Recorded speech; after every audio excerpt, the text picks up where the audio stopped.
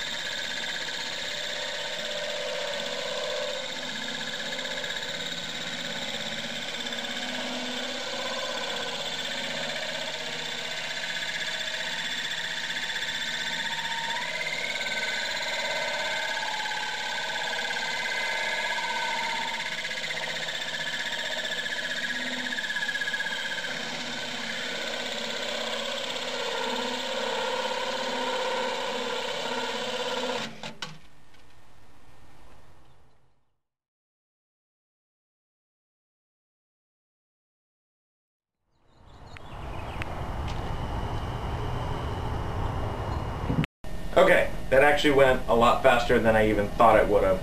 I knew it was going to be fast, but I didn't know it was going to be that fast. One thing I did forget is you'll hear the chink at the very end of that, and I forgot to put something soft down to catch my piece that I had drilled through. And so it did hit the bottom of the glass. Luckily it didn't break the tank, but you do hear that sound at the end.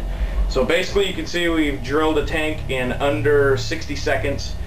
Granted, this is for a 3/4 inch bulkhead, but I imagine a larger one wouldn't take much more time than that. So basically the key is just lots of water and take it slow.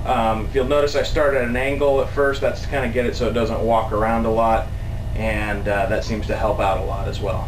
So thanks for looking.